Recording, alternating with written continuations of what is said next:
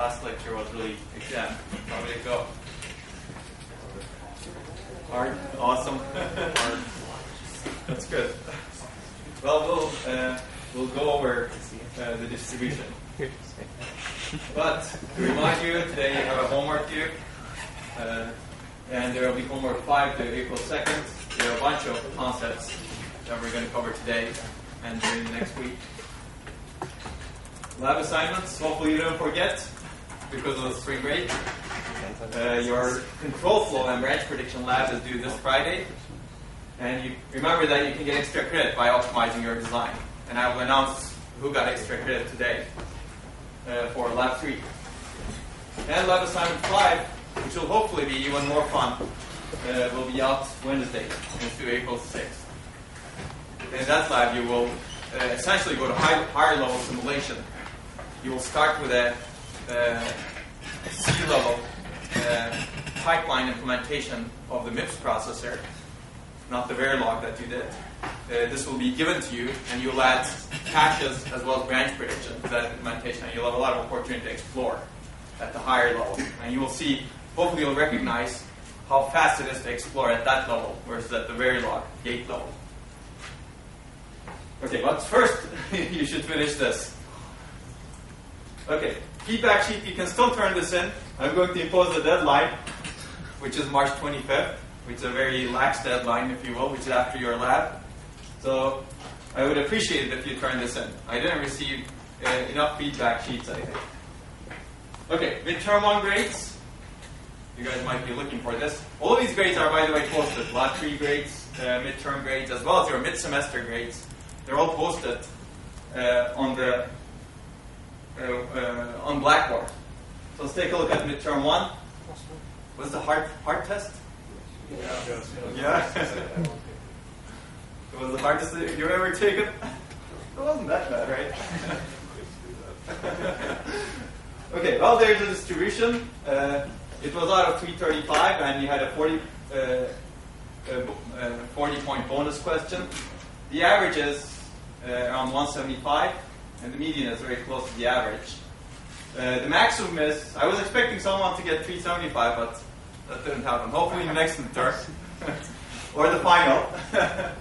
So someone's relatively close, though, 281. So if you didn't do, if you're around here, then this is a dangerous zone, right? This is not very, you should be studying harder. And you can certainly come to us, talk with us.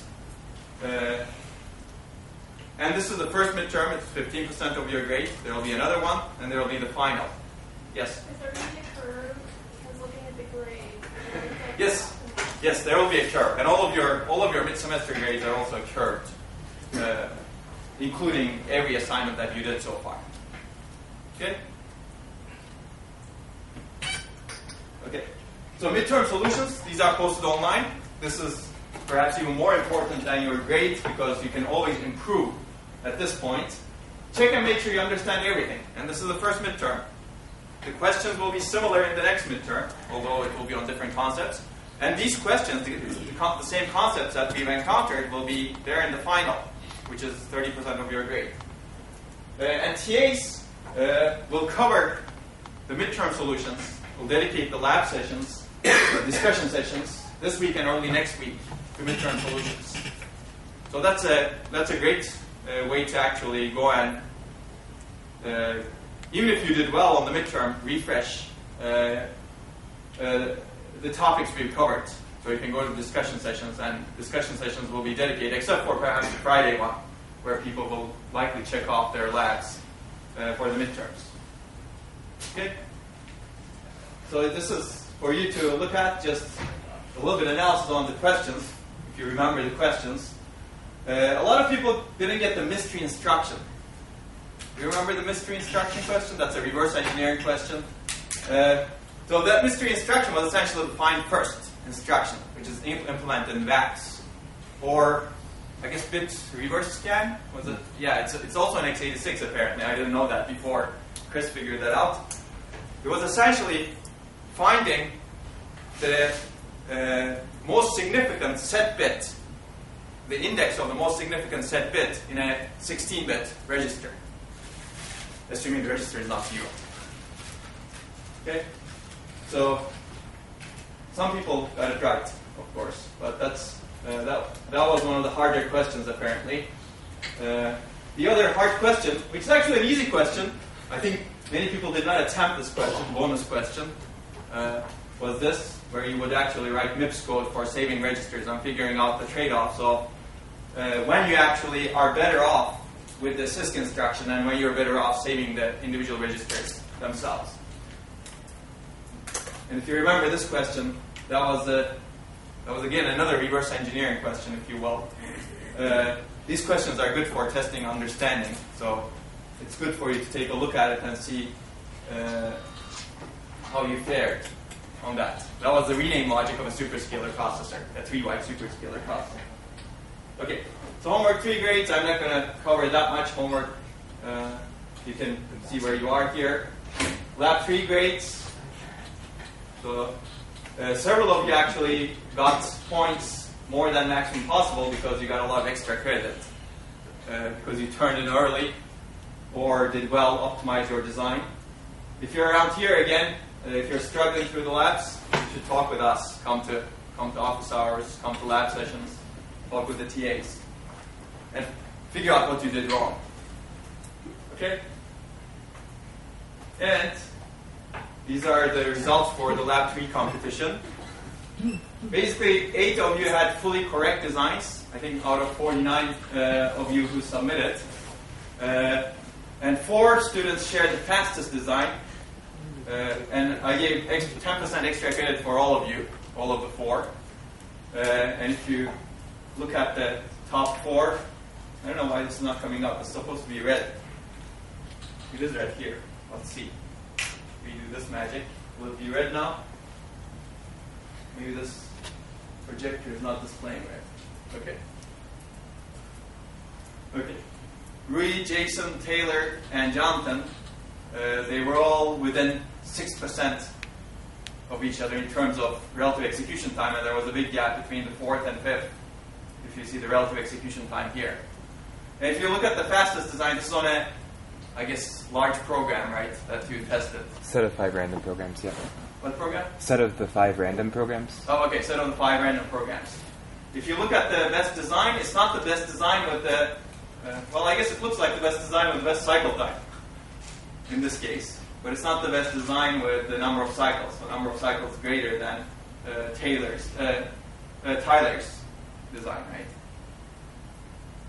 But, and top 3 will soon earn a book each, and that soon was 15 seconds from now, but I forgot to bring the books. So you'll earn the books next time. Okay? So if you actually optimize your designs, you'll get rewarded, and it's a lot of fun. Well, I guess the 15 seconds will not work right now. Next semester, not next semester, next week, or next Monday, on Wednesday.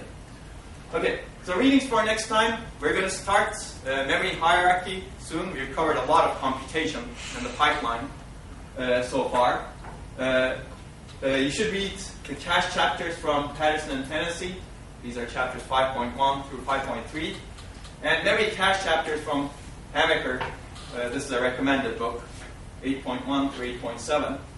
And the first cache paper that was published in 1965. This is only a 3-page, or maybe a 2-page paper. It's relatively short. That just gives the basic idea of caching. Do we have a problem with the... Can you guys see the colors, or is it me that's becoming colorblind? This is supposed to be red or blue. One of those. Red. It's not red?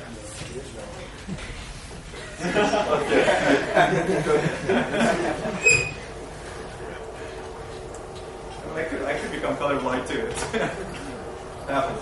There's temporary color blindness too that happens. But okay. I guess let's see. Okay, last lecture we covered the reorder buffer, the future file, and in-order pipeline with precise exceptions. I'll put those two together. And we covered out-of-order execution, and I understand that you did that in the review session as well. So, and you had a question in the exam on out-of-order execution. guess that's not going to work. All right, we'll have to do without color. And somehow, could you send an email to the appropriate people to get this fixed? Today, we'll wrap up out-of-order execution. I intend to go relatively fast. I'd like to give you an overview of some alternative approaches to concurrent processing. Out-of-order execution is one way of extracting concurrency out of a single instruction stream. And it's really a restricted data flow machine. An out-of-order machine is a restricted data flow machine. So we will go back to the data flow that we discussed earlier, and we'll talk about how that extracts parallelism at the ISA level. And then we will go into vector processing. I think it's an important concept that you should know in an undergraduate computer architecture course.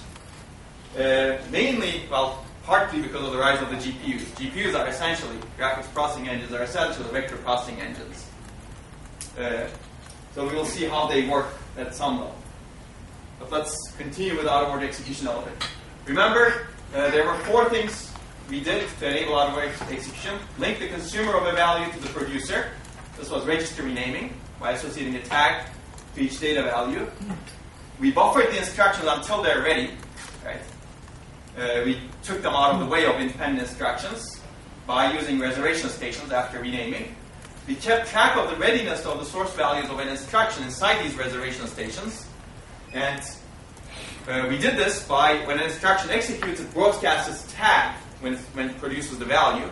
And all instructions that are waiting for the tag that are already linked with the register renaming capture that value, as well as say that, oh, my value is ready now. And when all values of an instruction are ready, then the instruction is dispatched into the functional unit. Basically, instruction is woken up and scheduled by this hardware scheduler. And that's the out-of-order execution in a one-slide summary, basically. And remember, we did this example in class, and I asked you to do some of these things on your own.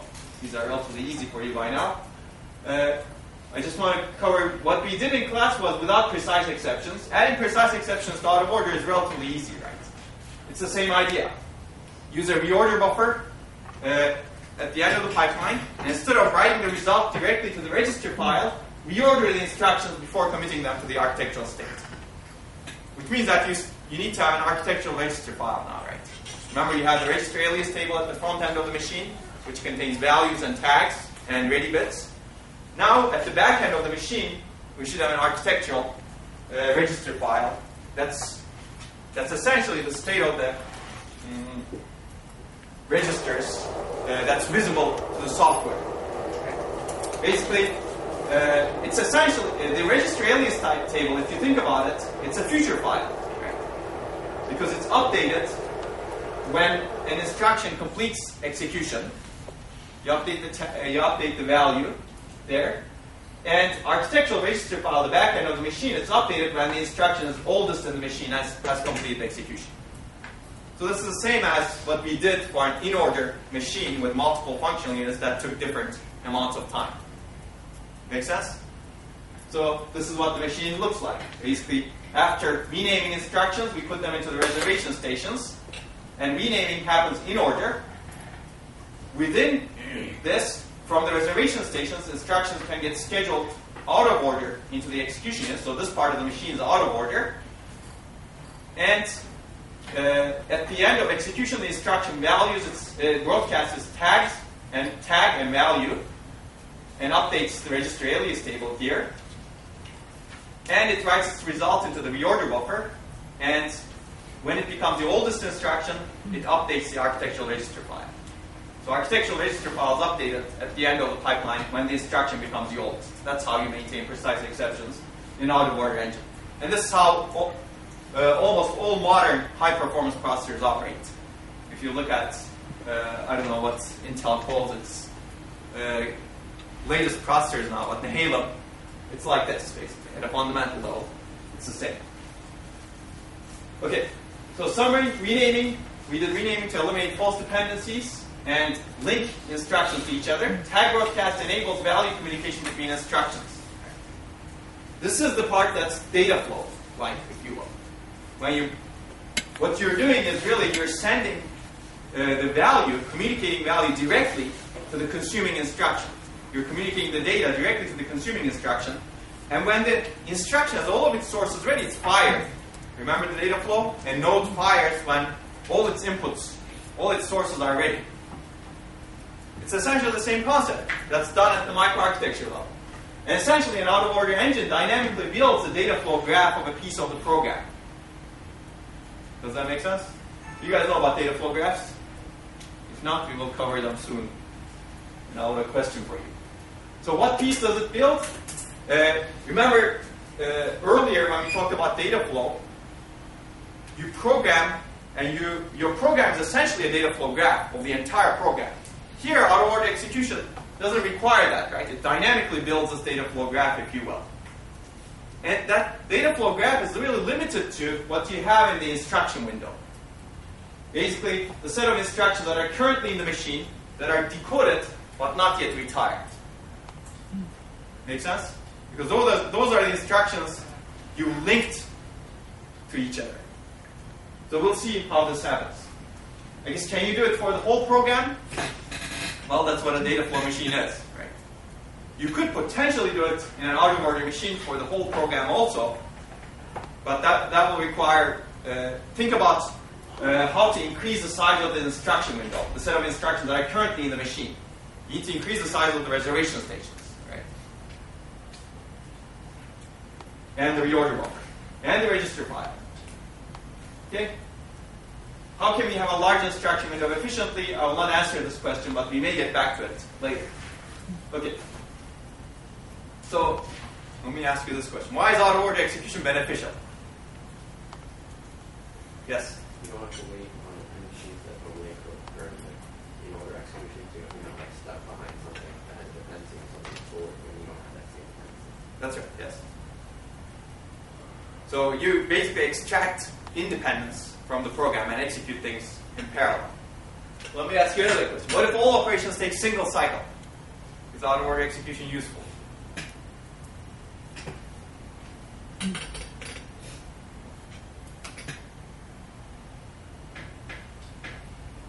Yes? No?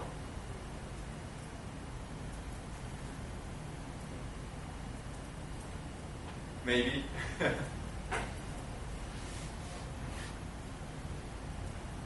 So let me get back to that again. So what out-of-order execution brings you is the latency tolerance, right? It enables you to tolerate the latency of multi-cycle operations. If you have a long operation, now you can execute some other independent operation while that longer operation is happening. So if all operations take single cycle, it's not as beneficial. But you could have multiple different dependency chains, if you will, in your program. If you get to that dependency chain that's independent, and if you can fetch it earlier, even if your operations take single cycle, you can still get benefit from out-of-order execution, right? But then you'll have to somehow get to the dependency chain. So let's say your data flow graph looks like this. And each of them is a single cycle. A bunch of dependent tags. I'll do this, I guess, for add. You can execute these single cycle operations in parallel with other single cycle operations. And these could be executed out of order. Right? So in a sense, you can tolerate the latency of this entire big dependency chain by executing this independent dependency chain in parallel. Does that make sense? Of course, here you will need to have the ability to fetch more than one instruction also. But if you're fetching only one instruction, then out-of-order execution is not beneficial if each of your instructions take only one cycle. Right? Does that make sense? Okay. So I'd like you to get thinking from this direction. Basically, the main benefit of out-of-order execution is the latency tolerance benefit. You tolerate either the latency of the long latency instruction or the latency of a dependency chain that you need to execute by overlapping it with other independent things that happen to be in the program. They don't have to be all ads, but it's all ads here. So what if an instruction takes 500 cycles? Let's say one of these instructions, this instruction, hopefully not an add, maybe a load. It takes 500 cycles. How large of an instruction window do you need to tolerate this latency? You need to be able to look ahead some number of instructions to find independent things. Right? Well, usually if you don't want to stall your processor at all, let's say this instruction takes 500 cycles, and you're fetching 4 instructions per cycle, times 500 cycles.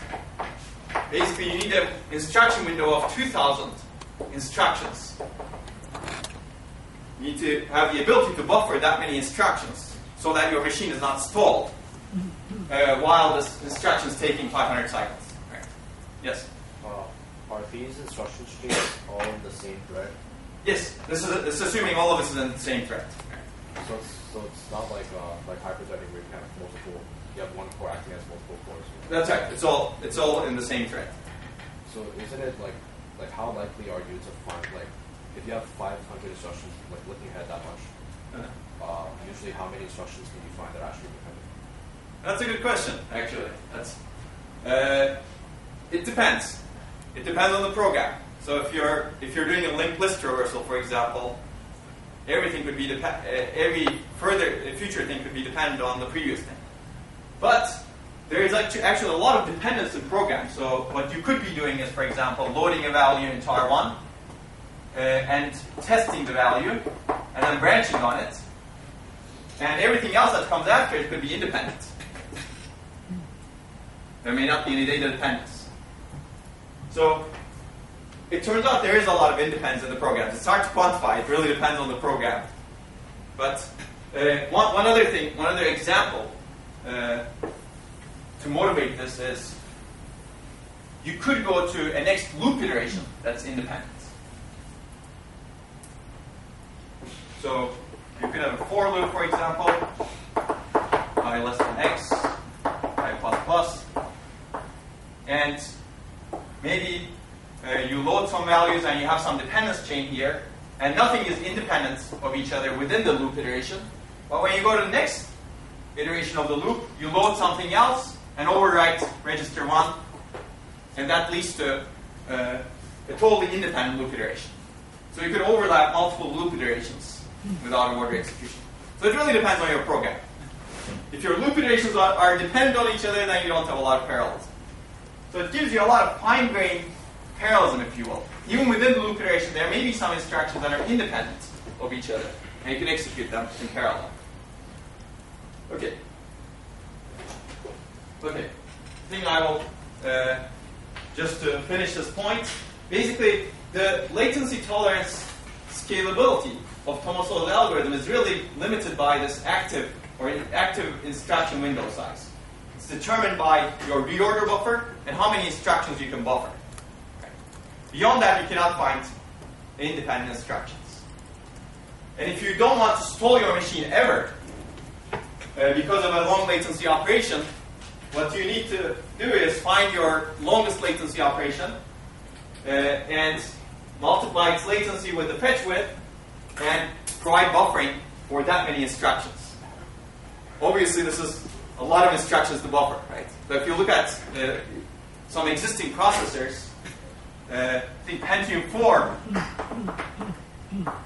had a 126 NP instruction window. And that was one of the larger machines. I think, what are the size of the current Intel machines? Is it 96 or? Sandy Bridge is 160. 160. Okay, there you go. Sandy Bridge is 160. And increasing the size of this window is actually difficult because it's very power hungry. Think about the reservation stations, right? When an instruction executes, you need to search the entire reservation station with a tag. It's a content-associated memory. So that limits the scalability of the out-of-order engine. Okay. So some food for thought for you. I will not go into detail all of these, but you should think about how to put together some of these concepts. Basically, how can you implement branch prediction in an out-of-order execution machine? What are the difficulties? It'd be good for you to think about it. Think about branch history register and pattern history table updates, for example. Now you're executing branches out of order. Is there an issue with that? A lot of machines, what they do is they update these structures when the instruction actually retires. But is that the right thing to do? I mean, or is that the best performing thing to do? What if you have a very tight loop? And as I showed you here, out-of-order execution, if you have a 160 entry instruction window, and if your loop size is 10 instructions, you can have 16 of these iterations in your machine, right? So by the time you update your branch predictor, you already fetched 16 iterations into your machine. So think about how this affects things. These are real design decisions that processor designers make. When do I update the branch predictor in an out-of-order machine? How do you recover from branch misprediction in an out-of-order machine? Now you could have many branches in the machine, right? Let's say a later branch results because it's independent of previous branches. Do you recover the state right away? How do you recover the state right away? Do you have a precise state for each branch at every point? Think about that too. How can you combine superscalar execution with out-of-order execution? What I'd like to emphasize here is these are different concepts.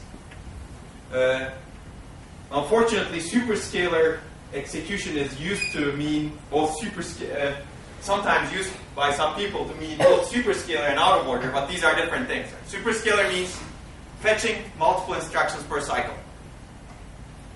Out-of-order means you can execute instructions out of order. You can design a machine that's not superscalar but out of order, right? Single byte fetch, but out of order.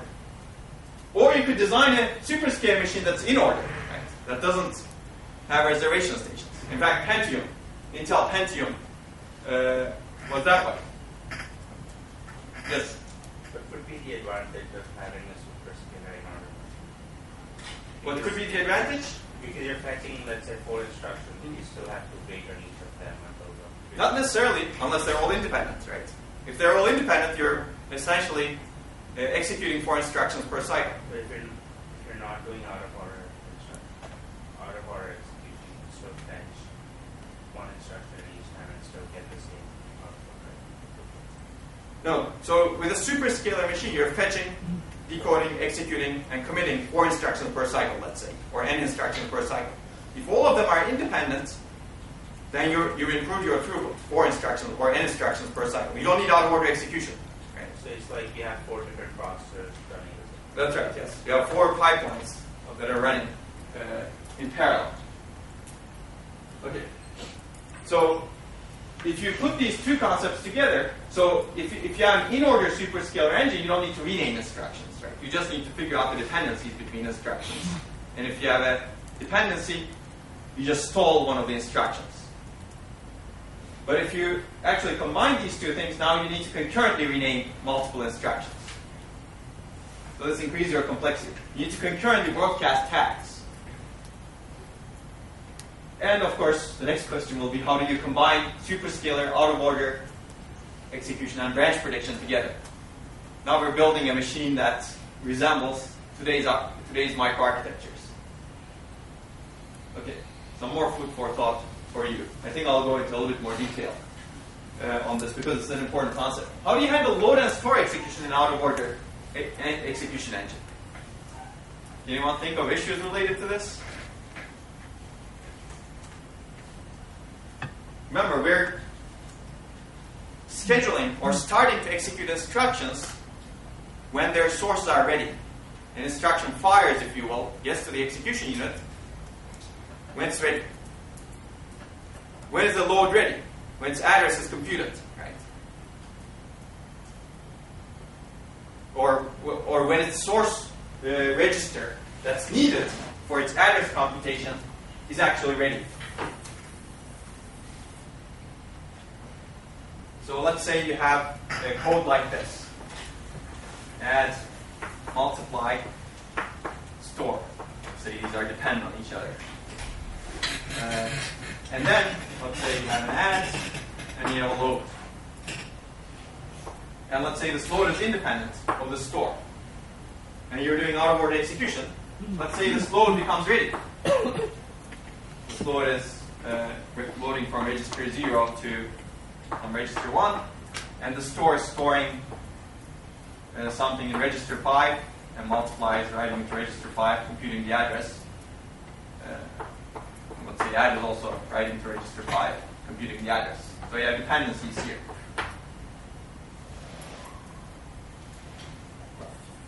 I guess store to a register 5 based offset location.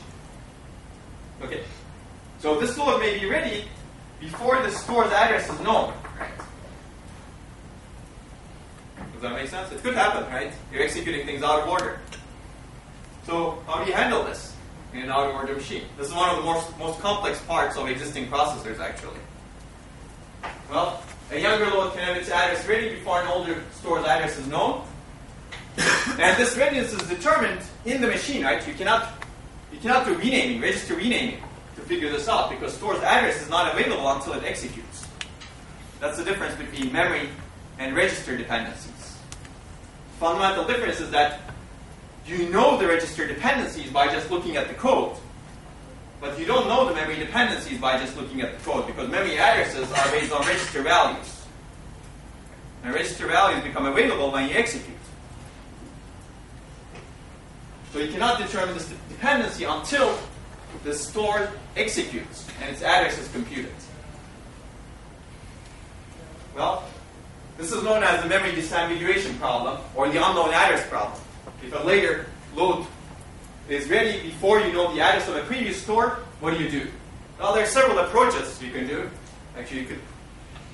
Why don't you tell me? What would you do? Yes?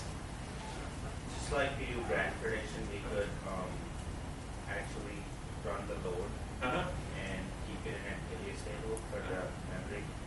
And if the store address is not the same, then it should be fine. But if the store address is the same, you can just do some manipulation. That's right, yeah. So you're suggesting basically, assume that this load will be independent and execute the load when its address is ready. And later when the store executes, check whether this load executed correctly or not. Whether the store's address actually overlaps with the load's address. And that's one approach. And that's a predictive approach, if you will. Always assume the load is not dependent on a previous unknown address store. Well, that's definitely not the conservative approach, right? The conservative approach is basically store the load until all previous stores have computed their addresses. Right? And then you can check whether the address matches. And get the data, forward the data from something that's called a store buffer. Yes? When you install it, do you install the instruction in like the pipeline or do you install it in the memory controller? So you stole it at the reservation stations. Right? Remember, this load is waiting in the reservation stations, and it's already selected for execution, but there's another check that it needs to perform. Is there another store in the machine with an unknown address? And if the answer is yes, then this load cannot get scheduled to the cache, basically. Okay. Can you like dispatch the instruction, but like have the cache just take a long time to get you to actually read the memory? You could do that, but then you will still need to wait for the store, right? You somehow need to figure out you need to wait for the store. Like just like where do you put that logic? Yeah. Like where would you put the logic though?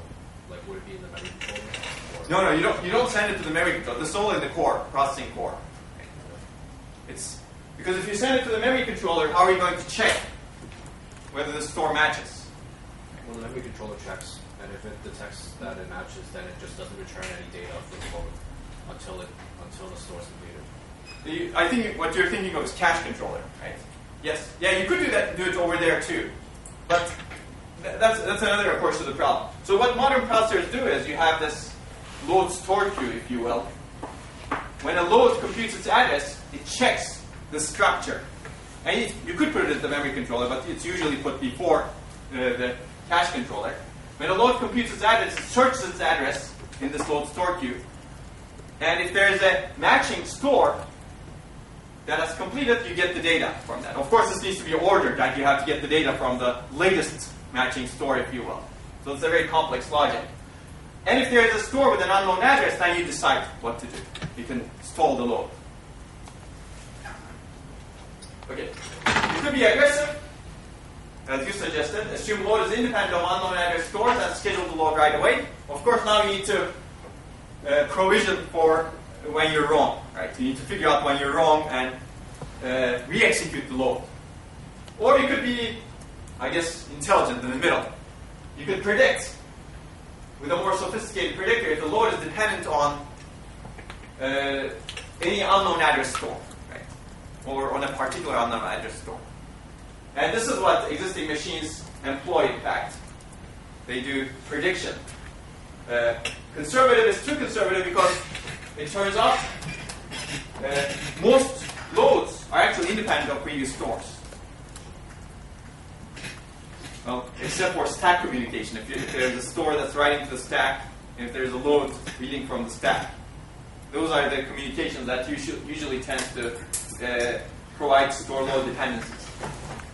Okay. Okay, so I think I told you this. Basically, how does the auto-order engine detect dependence of a load instruction on a previous store? You can wait until all previous stores are committed. This way, there's no need to check, if you will. You can just execute the load. But this is very conservative, right?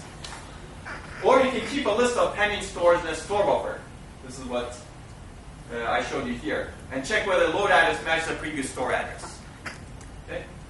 And how do you actually treat the scheduling of a load instruction with respect to previous stores when you get the address? These are the three options that I listed earlier. Assume load is dependent on all previous stores. Assume load is independent of all previous stores.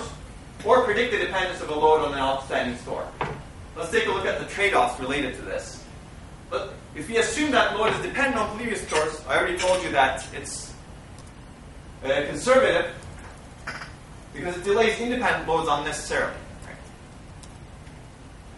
Of course, there's an upside to everything. The upside is there's no need for recovery in this case, right? You don't need to figure out you're wrong, whether you've done the wrong thing. Because you're always doing the right thing here. You're always waiting for the worst case. Second option is you can assume the load is independent of all previous stores, even if you have an unknown address. In this case, the upside is it's again relatively simple and can be common case. No delay for independent loads. And analyses suggest that this is more common than the first option. The downside is it requires recovery and re-execution of loads. Re-execution of load and dependence. The third option is being a little bit more intelligent, predicting the dependence of a load on an outstanding store. This turns out to be more accurate because load store dependencies persist over time. So you can think of why it could persist. Let's say you have, well, this was one of the questions in your exam, right? You had this,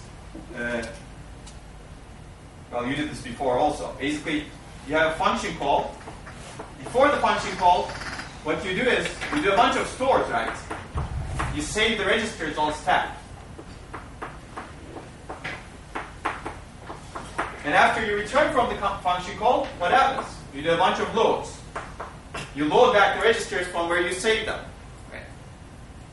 So obviously these store load dependencies are very predictable, right?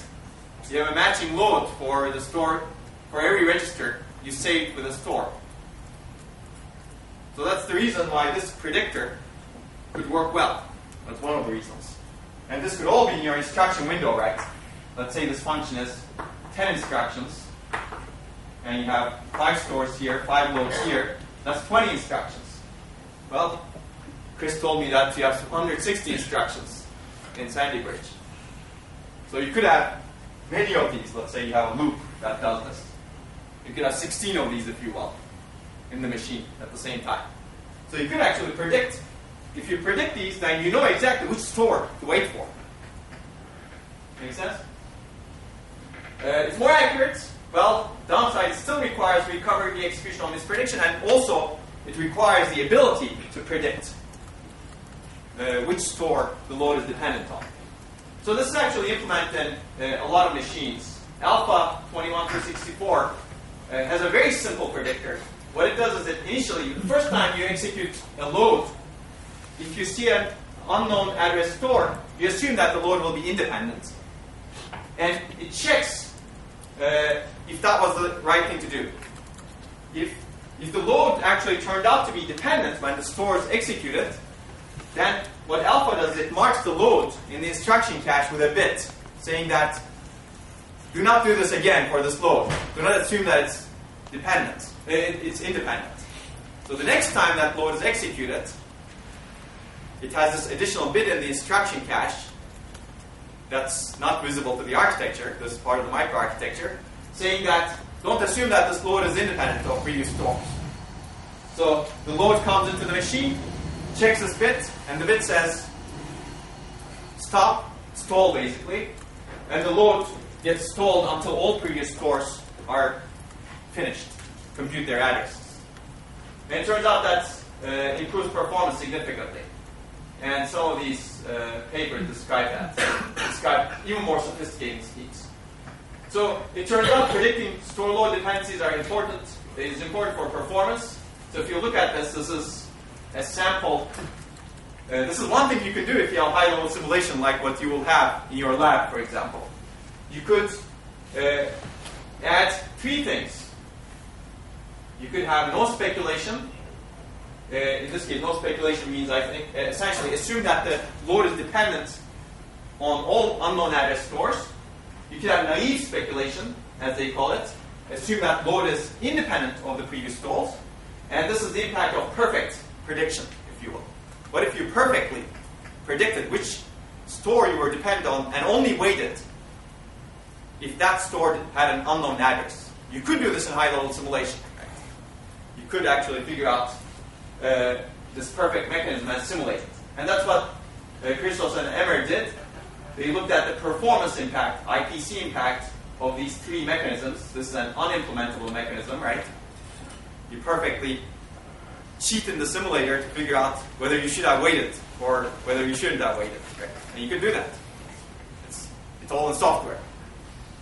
And they plot the IPC of different applications from the spec suite, if you will. I guess they don't have an average here. But if you look at this, no speculation is usually worse than naive speculation, confirming that it's better to actually speculate that this load is actually independent of the store.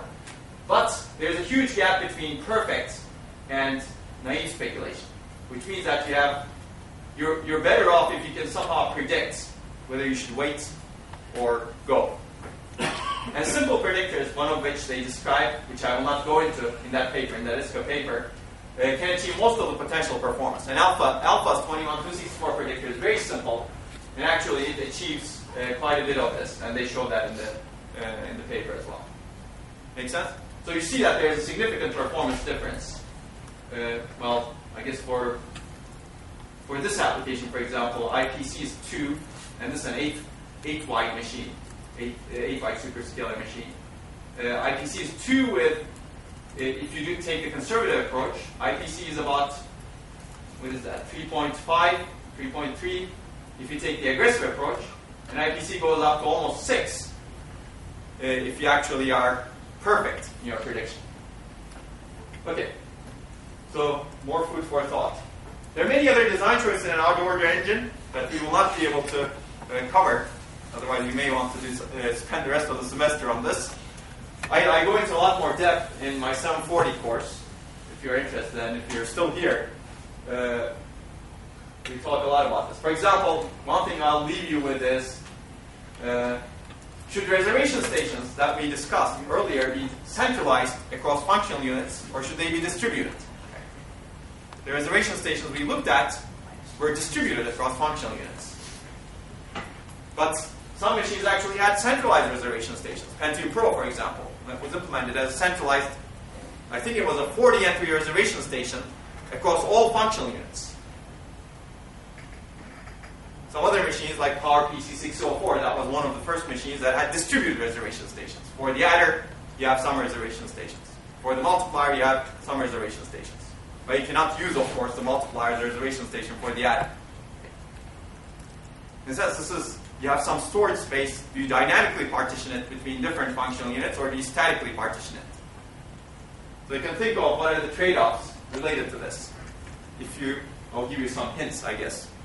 If you have reservation stations that are centralized, then you're not dependent on your instruction mix, if you will, right?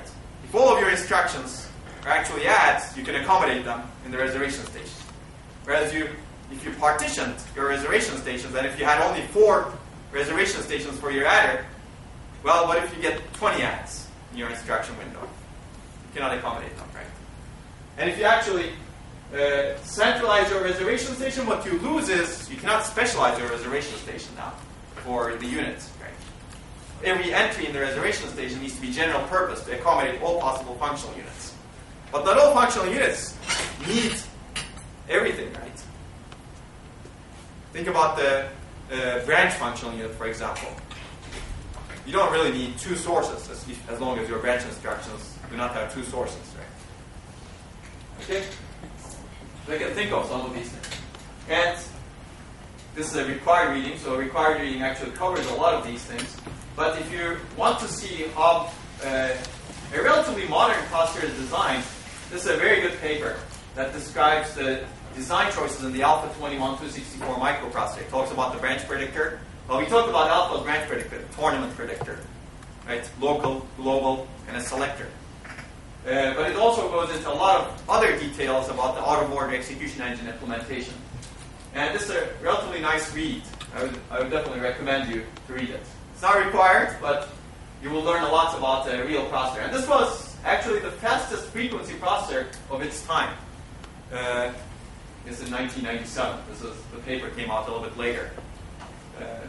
Alpha, unfortunately, doesn't exist anymore, as far as I know. It's one of the cleanest ISAs. It was designed by the Digital Equipment Corporation. It's actually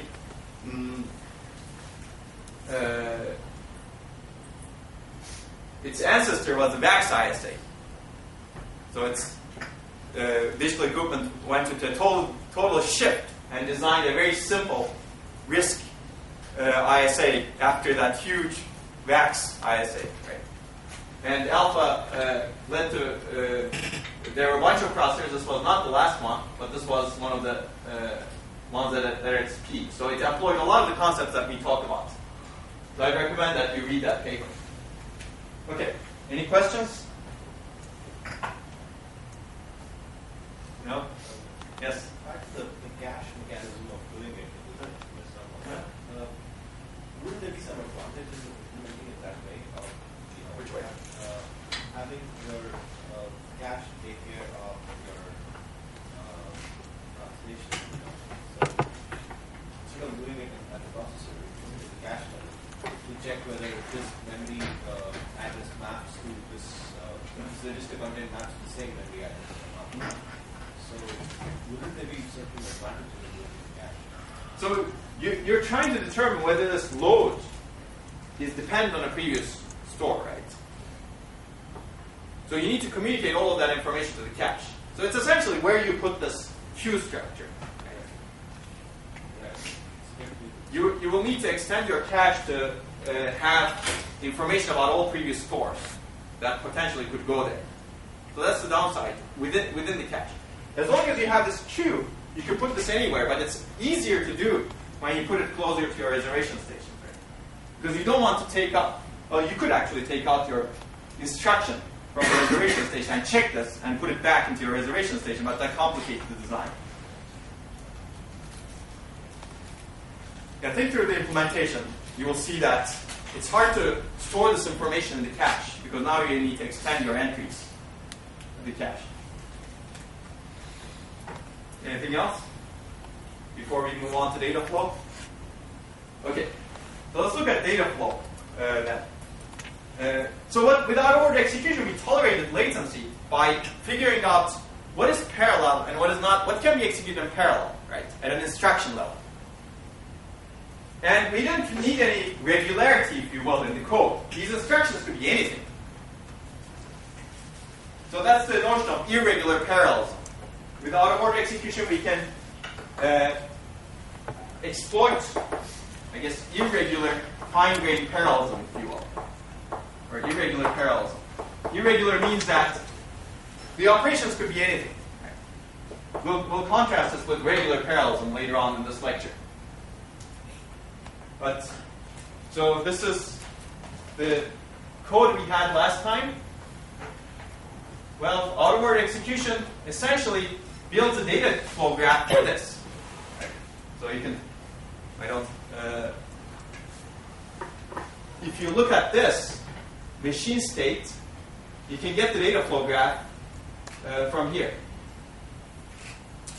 So let's let me do this. Do I have the code over here? I guess not. So if you look at this code, you can express this code as a data flow graph, right?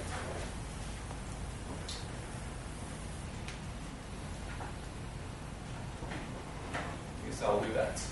You have an add, or multiply. Okay, guys, going to help me? Or R1, R2, R3?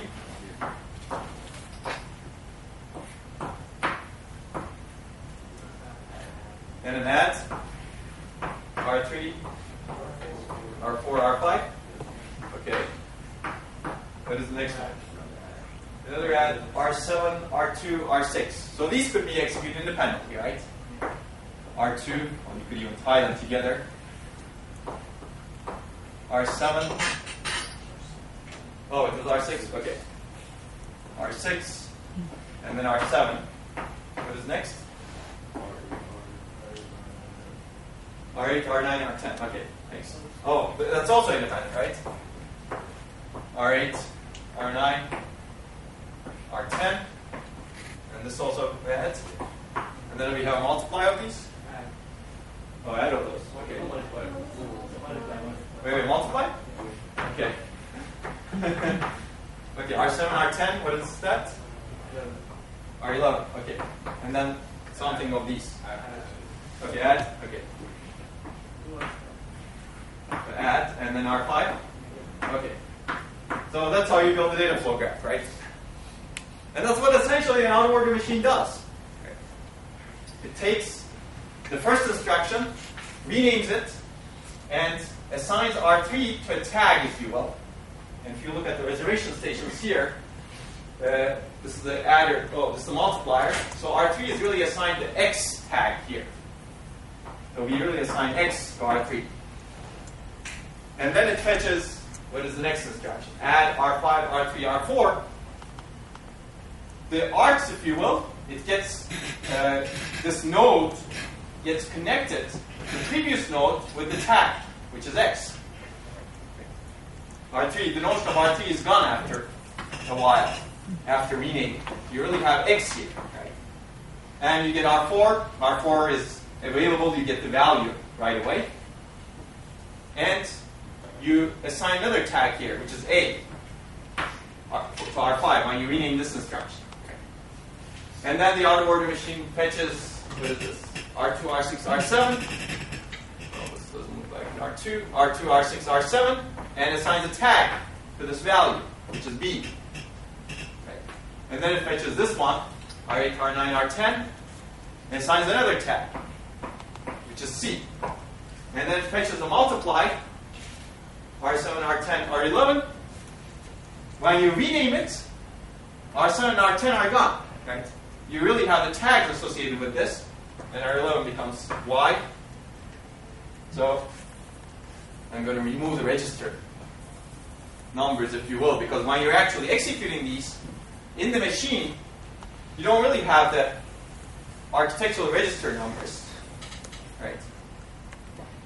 And then the machine fetches this, and then the inputs are A, tags A, Y, and the output is R5, which is assigned another tag, which is D. Okay? So what happens is the out-of-order machine dynamically builds this data flow graph. And the data flow graph is implicitly stored, if you will, in the reservation stations. Make sense? And what does the data flow graph look like? The node is really the operation, and the arcs are the tags that are assigned to the registers via rename. And that's what this figure essentially shows you. Although, for some reason, this instruction got inflated. I don't know why.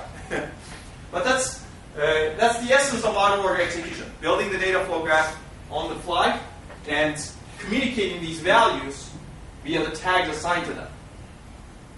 So this is really a data flow machine, right? Except it's a restricted data flow machine.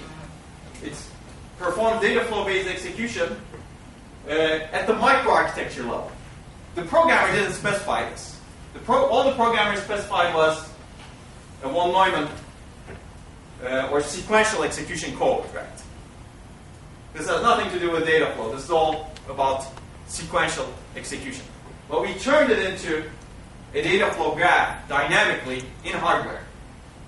An implicit one, but it's still a data flow graph. We kept the ISA based on the von Neumann model. It's still sequential execution that's exposed to the programmer. But underneath, we have data flow-based execution. An operation fires when both of its sources, arcs, have ready values on them. So remember the data flow model at the ISA level? Well, data flow model at the ISA level is putting this graph to the ISA level. And instructions fetched and executed in the data flow order, which means that instructions are specified based on what data values you need. There is no instruction pointer. It's not sequential. Instruction ordering is specified by data flow dependence. Each instruction specifies who should receive the result. That's the ISA level. Right? We did not do that here. But the concept is similar, except we moved the concept to the lower level, microarchitecture level. Right? And that's what makes restricted data flow successful, but the data flow at the ISA level unsuccessful. So people have tried to build machines for a long time at the ISA level. Even before out-of-order, well, I don't want to say before out-of-order execution, because out-of-order execution started with Thomas Uller, IBM 36091 in the 1960s. That was before the data flow times, but then because of the lack of precise exceptions, it did not succeed. Because IBM 36091 did not provide precise exceptions. We didn't know the concept of the reorder buffer at that time. So it did not succeed in general purpose. Then data flow research took off, and researchers looked at data flow model at the ISA level, but there was a bigger problem with precise exceptions there, right? As we discussed. You have all this parallelism in the machine, and you don't have a concept of precise state in your data flow graph, right? Because there's no clean place where you can stop the program and say, oh, I'm always here. How do you draw the boundary, right? There's no sequential view of the machine. But we will still look at this data flow model to give you an idea of what people looked at previously. Okay, so in a data flow machine, a program essentially consists of data flow nodes. A data flow node fires when all of its inputs are ready, when all of its values have when all of its arcs, if you will, are ready.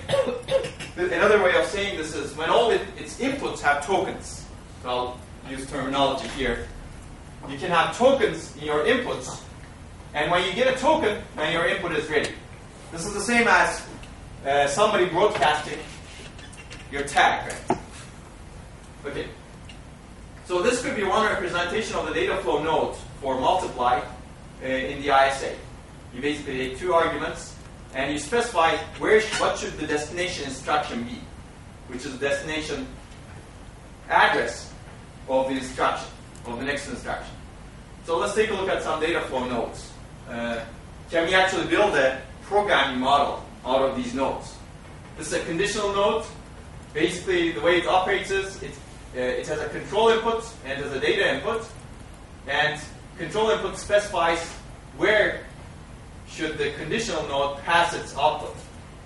So if the control input is false, the data input is passed to the destination that's associated with false. If it's true, then it's passed to destination that's associated with true. And the node fires when both of its inputs are ready. Right? When you have tokens if you will, in both of the arcs. And in this case, this is the time when the node fires, and the result is this. It generates a token at the corresponding output specified by the control input. This is a relational node. Well, these are, you can see what you could do with these, right? You could implement branches with this. This is a relational node. Basically, you test the values here. This is how you generate the true and false branch conditions, if you will. So here, basically, this is a comparison, greater than comparison node. If left input is greater than right input, then you generate a true token, if you will. And this, again, fires when both of its inputs are ready. Okay? You could have arbitrarily complex things. Okay. In fact, this is one. Do you guys know about barrier synchronization? So barrier synchronization is essentially, this is one way of programming with multiple threads. So you can partition your program into multiple threads, and you can say, these threads need to reach a point, and when they reach that point, they should all serialize. Make sense? Because maybe you need all of the results generated by these threads to do some computation. So usually the way to look at it is you have a serial portion of the program, if you will, and then you launch a bunch of threads. They all operate on different pieces of data, if you will.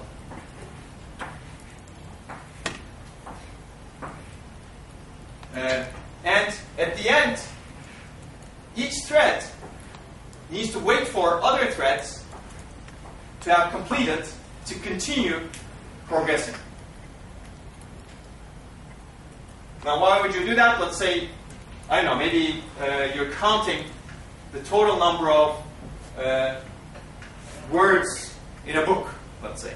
And you divided the book such that each page has a thread. A thread is counting the number of words. You could make it even more interesting. The number of different occurrences of different letters in each page. Make sense? So this thread is counting the number of occurrences of each letter, and your goal is to form a histogram of this. A, B, C, D, dot, dot, dot. How many times you've seen A, you've seen B, you've seen C, D, E, F, G in the entire book. This is a very parallel program, so a parallel problem. So you've divided this thread to work on page 1, this thread on page 2, page 3, I don't know, page 10,000. That's a long book. So you have 10,000 threads, and they all, once they're done with their page, you want them to wait for other threads, such that you can add up A's, B's, and C's that they have computed, right? So that you can get the histogram for the entire book. Well, that's the concept of barrier synchronization. You want all of them to stop once they're done. And that's the idea of this node, if you will. Which means that these threads can progress with what they're doing, potentially, or maybe one thread can progress. In this case, all of the threads progress. Only after all of the other threads arrive at that particular point, if you will. And you could have a node that implements something like this. This is a very common parallel programming paradigm. Okay. So you could have other nodes as well. Basically, a small set of data flow operators like this can be used to define a general programming language. You could really implement anything with the data flow. This is the fork that we looked at. You have primitive ops. You can have a switch. That's the same as what we looked at. And you could also have a merge operation, which is kind of the opposite of switch, if you will. Merges, in this case, you pass the output. You pass the output the input that's specified by the control input. I didn't explain that very well, but you have two data inputs. One data input associated with true, another data input associated with false, and you pass to your output, to the node's output, the data input that's specified by the control input, if you will. So you pass the true data input if this says true. So it's essentially a predicated instruction, right? If your predicate is true, you take the value that's associated with true. Otherwise, you take the value that's associated with false. Yeah, it is a mux essentially. Right? It's a mux that's controlled by this. Okay. So we could go on and on, but values in data flow graphs are represented as tokens. Basically, a token specifies the instruction pointer, the destination it should go to, the port of the instruction, should it go to the left part or the right part, and the data. So when you receive a token is sent to basically the destination instruction, which is the address of this. And what did we have? We have the port, left port of this, and the data, which is the result of the act. So when this add executes, what it does is it generates a token that has the destination, which is the address of this multiply, and which port it is going to. This is specified in the ISA, really, because the add specification says one of your destinations is the multiply at, I don't know, some address, and the destination should go to the left port of that, and add appends the result, its result to this.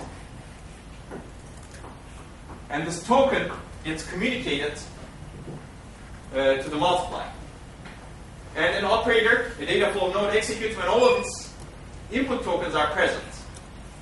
And once this executes, well, it receives another token here for its own address, and to the right input this time, and with the result of this plus, when both of its tokens arrive, now this can execute, and when it executes, now it generates another token with the address of this, whatever this is. It's a plus, and it's going to be the right input, and with the result of the multiply. Okay. And this is all done dynamically, and we'll see an example of how this happens. So Well, the port is just the tag, basically? I'm sorry? So the port is just the tag, basically? Yeah, port is essentially whether you're going to the left input or the right input. It's not the tag in the register renaming sense, because you need to specify this at the program level, right? So at the hardware level, what the hardware will do is will check whether you actually have the left input and the right input tokens for the address, for the instruction at this address. If that happens, now you match both of the tokens, and this instruction can be fetched and then executed. And you have the results also, which is the left input and the right input. So this is just an example of IP, in this case is 3, ports is equal to left, and the data will be X in that case. So there is no separate control flow. Everything is specified in the instruction, and tokens are generated dynamically. Okay. I guess maybe I'll test your data flow knowledge. Maybe we can take a break for 5 minutes, but during the break you can figure out what this data flow program does. I'll give you a hint. N is a positive integer. People say n factorial. How many people say n factorial? Well, looks like that's the majority. Anybody else? Any other answer? Don't be shy. Okay, so it is n factorial actually. Still, even if you're wrong, you don't need to be shy. But I guess let's run through it very quickly.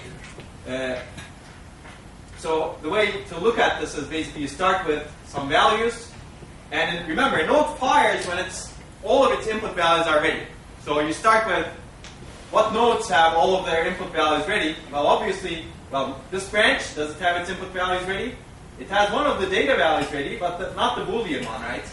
Because this node didn't fire yet, so we should start with this node, really. It has the input value ready. It starts with n, and that's the only input value. So it copies n to both of its outputs. Now you have tokens in both of the outputs that have n and the destinations. And destinations happen to take only one input. So let's follow this part first, I guess. So n comes here. This node checks if n is greater than 0. It is true, so it generates a true Boolean value. This true Boolean value is copied here and here. Now, let's take a look at, I guess, this part. Now you have n here, ready, and the Boolean true here, ready. This node fires. When this node fires, it's true, and you have n, so n is passed through here. Now this node can fire, it copies n here, and it copies n here. Well, now this node can fire, so n is decremented. At the same time, well, see, that's the interesting part about DataFlow machine. A lot of things are happening concurrently, right? I'm not describing this as things are happening concurrently. So when this copy actually happens, it's copied a true value here, right? And that enabled the firing of this branch at that time. So you had 1 here and true here, which means that 1 goes through here. So 1 was enabled, 1 sent its token here. And after some time, this branch executed and this copy executed, and it sent a token here, and that token was n, right? So what we did was 1 here and n here. We multiplied n by 1, and we got n. Is that true? I think so, yeah. So we got n here. And at the same time, we got n minus 1 here. Okay. So what will happen is, now we have this node ready to fire again. So we have n minus 1 copied here, n minus 1 greater than 0, copied, generates true here. We have n here, n goes down this way because it's true, n minus 1 is greater than 0. And we have, again, n minus 1 passed through here because this is true. And we have n minus 1 here, n here. So the next time we get n times n minus 1 here. And n minus 1 gets decremented to n minus 2. So you can see that this goes on. You get n times n minus 1 here at the input, because that's what the multiplication was. And we have n minus 2 here. Assuming n minus 2 is greater than 0, we keep going. We multiply. What you get here is n factorial until you reach 0. Let's say you reach 0 at some point. Well, at some point 0 is not greater than 0, so you'll get false here. So you will take n factorial at that point, because you must have reached 0, which means that you multiply n times n minus 1 times n minus 2 dot dot dot 1. So your output will be n factorial, and this Boolean will terminate what is coming out of this branch. So this branch will not generate a token, because it's not going to be used. Does that make sense? That's how you get n factorial. And that's how a DataFlow machine actually executes. This is a factorial done iteratively, right? Maybe it's not the best way of exploiting a DataFlow machine, really, because you're really turning this into a loop, iterative loop. Maybe there are better ways of doing this. Yes? Yeah, this is pretty much a common way of doing factorials and SML also, because it uses no recursion if you have a... Yeah. So hopefully you now know how a DataFlow machine executes this graph. So if you look at the data flow versus control flow, in data flow, in a sense, we don't really have a notion of memory, right?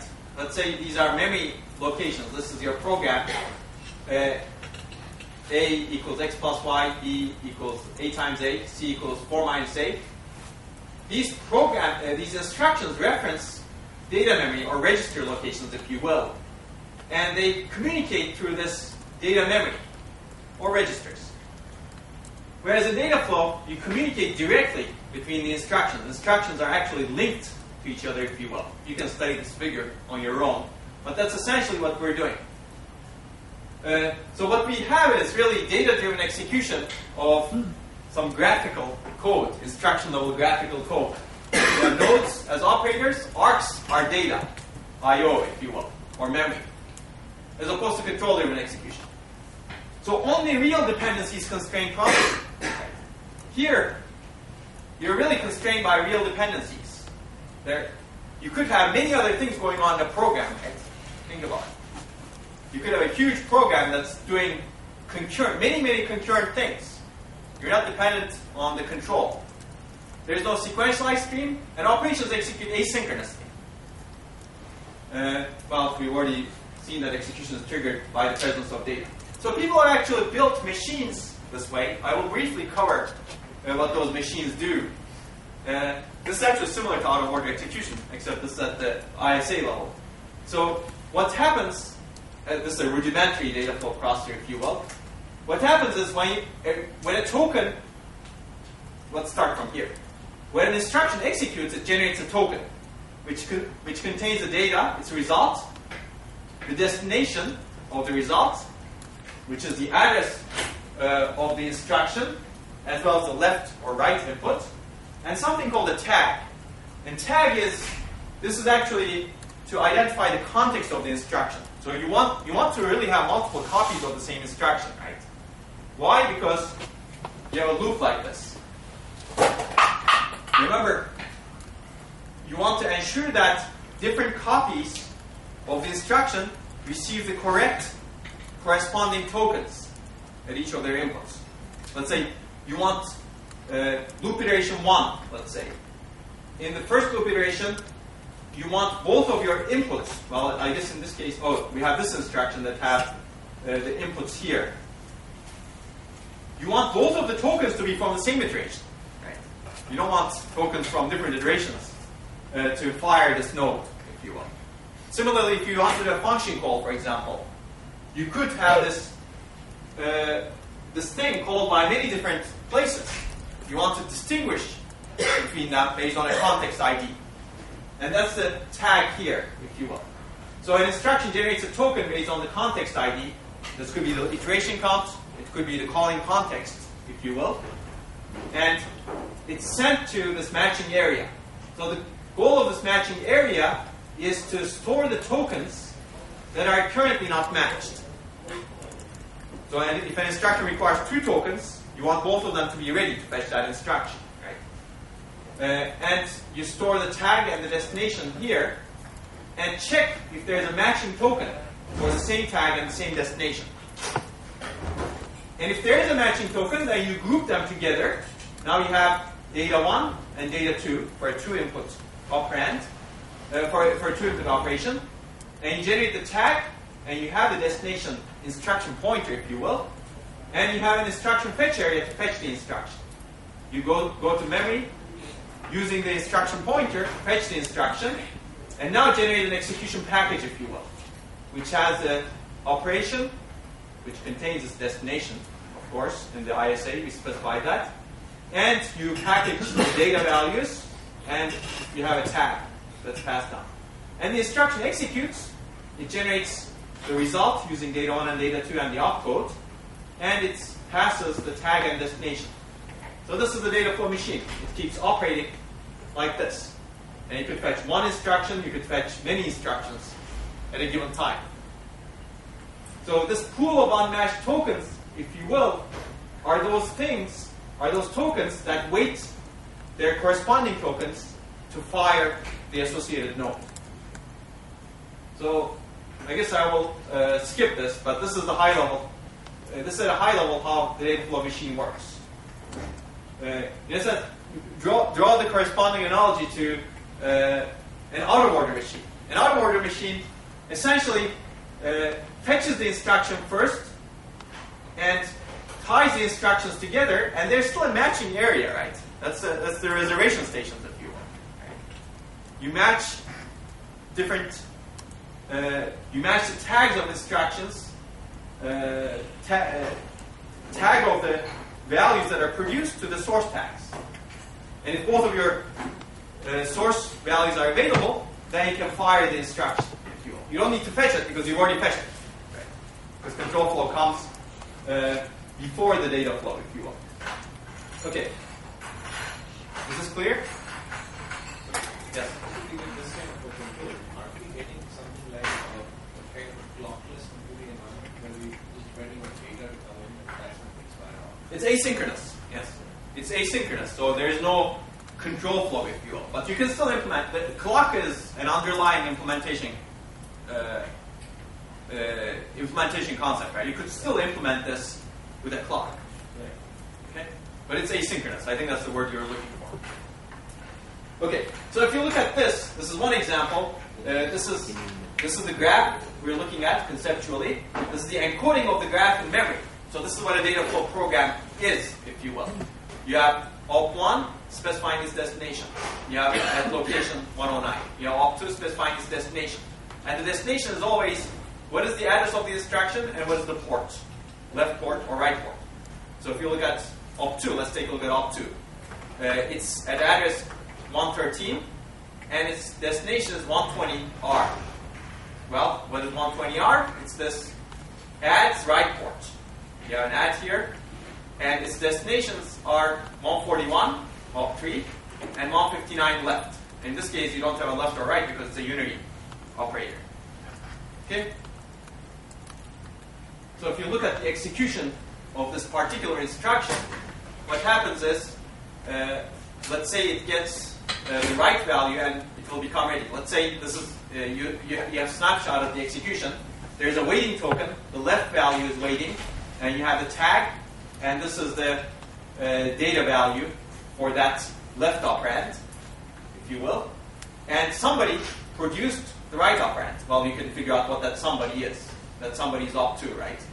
And it generates a token with 120R, tag, and the result. This wait match unit looks up some associated memory and figures out that, oh, there's some other token that's destined for 120. And now it can create an execution packet, if you will. Well, actually a fetch packet in this case, saying that fetch 120, and these are the tags and these are data values. That the instruction gets fetched from program memory. Well, what is fetching the instruction? Basically, you get the opcode, you get the destination, and you also pass the tag and the results. And the instruction gets executed. Basically, now you add the two values based on the opcode, and you generate. And then, after its execution, you form tokens. In this case, you form two tokens because you have two destinations. Right?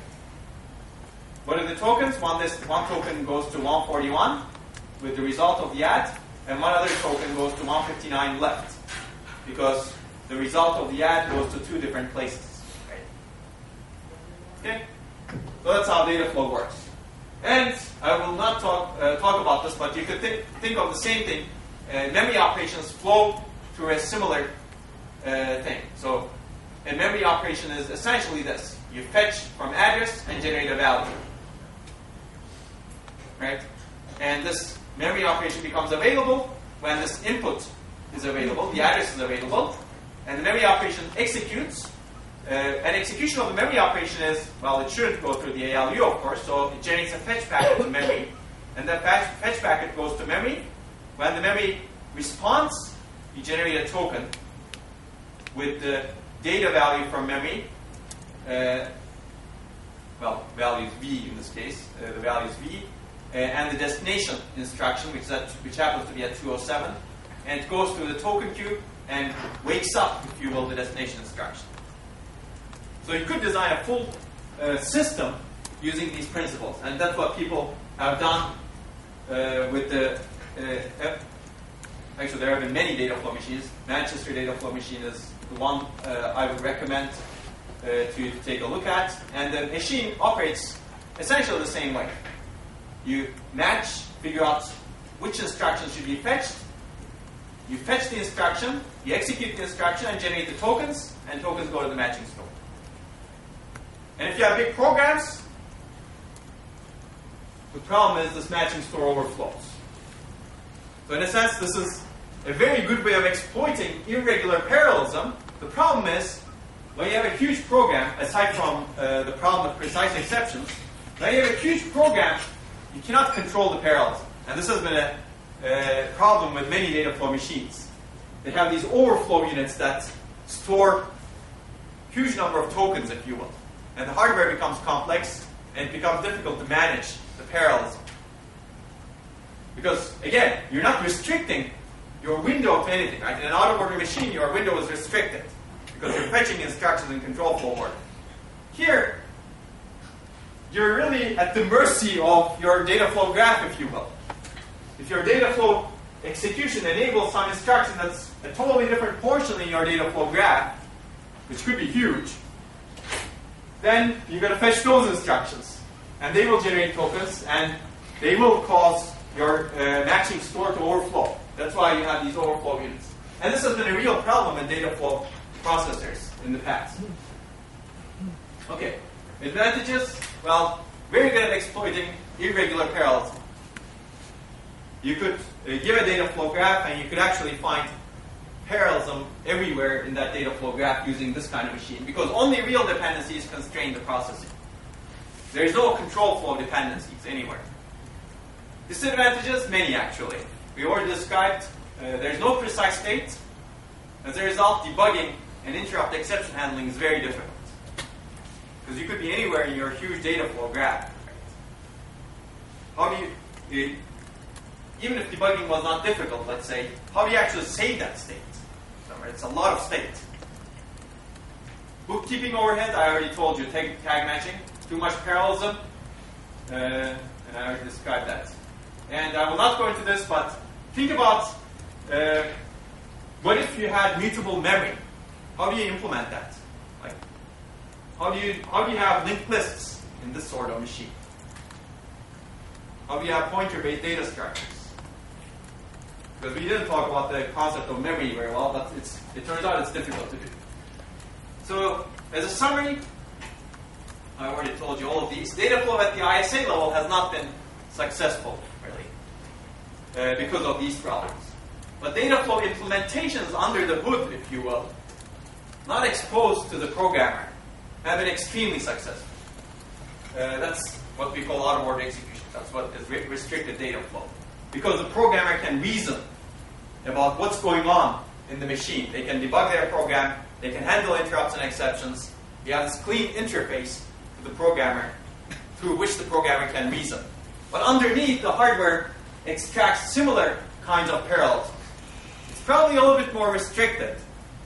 But for the given amount of hardware, it's not clear whether the hardware actually extracts less parallelism than what you could do at the data flow ISA level. That could be some food for thought for you. Okay, so if you're interested in this, here's some further reading. It's a good paper. It requires some thinking, but you can see some real data flow graph examples, as well as data flow ISA, data flow programs in that. There have been many machines implemented in the 1980s, and until early 1990s even, at many different institutions around the world. Manchester was one of the pioneers in this. But they died down once Pentium Pro came out, and they actually applied restricted data flow principles to a sequential ISA. So, in a sense, this is I'm describing this to you because I think I view this as the essence of computer architecture, if you will, because where do you make that trade-off? What do you expose to the programmer? We're going back to that again, right? Out-of-order execution made that trade-off very well. It did not break this nice, clean-cut, precise exception model, if you will. Whereas data flow was a very, very interesting experiment, and it did actually result in a lot of research, but it was very hard to actually carry to practice in real life, because real life is really based on that software stack that you need to implement on top of it. And if the programmer is not able to reason about that, it's very difficult to do so. Okay, we still have time. Any questions on data flow? It's a very exciting concept. But hopefully you know how to read data flow graphs and make data flow graphs now. So let's take a look at a very different kind of parallelism. Looks like we're not going to be able to finish vector processing today. Data flow was very good at exploiting irregular parallelism. Let's take a look at kind of an opposite end, if you will, exploiting regular parallelism. So let me skip this for now. We will get back to that. What is data parallelism? In data parallelism, concurrency arises from applying the same operation on different pieces of data. We call this a single instruction, multiple data. So a single instruction, single operation is applied to many different data elements. For example, think about the dot product of two vectors. You have two vectors, each 1 billion elements, and you want to, let's ignore the dot product. Let's say you want to add the two vectors. What you do is you apply the add operation to each element of both of the vectors. Right? So there's a very simple way of specifying that operation. You just tell the machine you want to do an add. You tell the machine how long your vectors are, and you tell the machine the beginning addresses of the two vectors. That's it. Right? You can represent that operation very compactly. And you can get a massive parallelism out of this, 1 billion operations specified with a single instruction. Right? So that's the idea of a single instruction multiple data engine, if you will. You can contrast this with thread parallelism. Concurrency there arises from executing different threads of control. If you've done multi-thread programming, it's different. Contrast this to DataFlow. Concurrency here arises from executing different operations in parallel, right, in a data-driven manner. Here we have the same operation applied to many data elements. Well, this is another way of exploiting instruction-level parallelism. You have essentially a single instruction doing many operations. Operations happen to be the same. Okay, this is called SIMD, as I said. And there are two varieties, if you will, which are essentially the same. They're duals of each other. Basically, single instruction operates on multiple data elements, and you have multiple processing elements. If you have an array processor, an instruction operates on multiple data elements at the same time. If you have a vector processor, this is the traditional definition of a vector processor, an instruction operates on multiple data elements in consecutive timestamps. So let's take the example of adding two vectors. In an array processor, let's say these are your vectors. Vector 1, vector 2, element 0. Well, I guess I should do this. 0, 1, 2, 3, 4, dot, dot, dot. In an array processor, you could do all of these additions in parallel because you have enough adders to do this. In a vector processor, you can have a single adder, and in one cycle, in the first cycle, you add the first two elements. You add the first element of each vector. In the next cycle, you add the next element. In the next cycle, you add the next element. In the next cycle, you add the next element. You still specify the big chunk of operations with a single instruction. So these are duals in terms of time and space. And we'll take a look at that, actually. Oh, actually, I don't have it here. But basically, that's the difference between array and vector processors. An array processor, you can do the operations in parallel at the same time.